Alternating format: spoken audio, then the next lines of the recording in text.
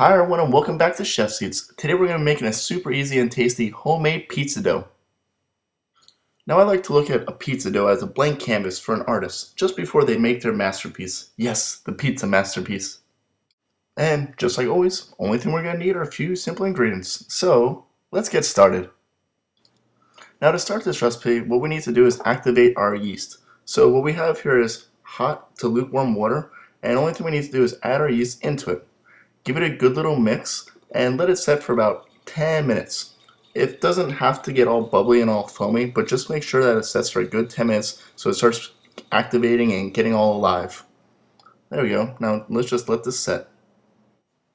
Now after 10 minutes, what I like to do is add the rest of our ingredients. The salt, the sugar, and the olive oil. No particular order, just make sure they all get inside. Now after adding all these ingredients, let's just give it another whisk again. There we are. Making sure all these ingredients are mixed nice and evenly. Nice and easy peasy. Now that we have this, what I like to do is add this liquid into a larger mixing bowl. This is going to help us when we're making the dough. And at this point, what I like to do is add about half of our flour.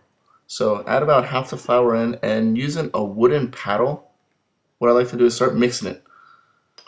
So instead of adding all the flour at one time, do half and then the other half at a time. It can give you more control while mixing this and making sure that it's all nice and evenly distributed. There we go.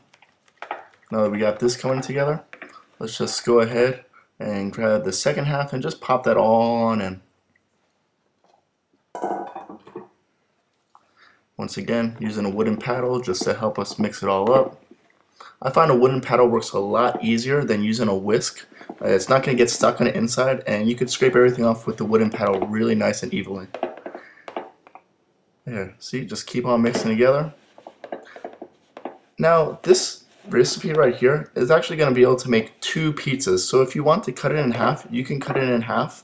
But you know what? If you want to just make a super large pizza, that's totally fine. I personally just like making this batch because when I make my pizzas, I usually like to make 2 at a time. Now, just put a little bit of flour right on the bottom because now what we're going to end up doing is kneading this pizza dough together. I'm just trying to grab it right here, make it come together a little bit more. Squeezing it all together. So I really enjoy making handmade pizza dough. You know, you get a really good feel for how you're making it, and it just feels more one in touch with the pizza. Now you can see I'm just mushing it all together, slowly kneading it, and there's going to be some parts of the flour, like the pieces just on the side, it's not going to come together, and you don't need to mix that all in. So just set that aside and just keep on kneading. Keep kneading. This process should take about 5 to 6 minutes. There we are, and you see how it's all coming together? Now what I like to do is start forming a ball. So I grab it from the outside, fold it in, grab it from the outside, fold it in, and just start to create a nice little ball. See, just like that. Now when I have in a mixing bowl, what we like to do is grab a little bit of olive oil, not too much, and make sure it's all mixed nice and evenly all around the sides. There we are. And what we're going to do is pop this dough in and flip it all around. There we are. Just give it a nice little coating. Not too much, not too much. And now what we're going to do is put this towel on it, let it set for about an hour, room temperature. And then what we're going to do is come back and see this wonderful surprise. Let's check this out. Whoa, look at that pizza dough. Now this pizza dough is perfect for using on a pizza stone in the oven. I just love it. That's how I always make my pizzas. Look at this. Let's check out how fluffy this is. Oh man. There we are. Well folks, I'm really excited to share with you my pizza dough recipe, and I really excited to hear how it's all turned out for you.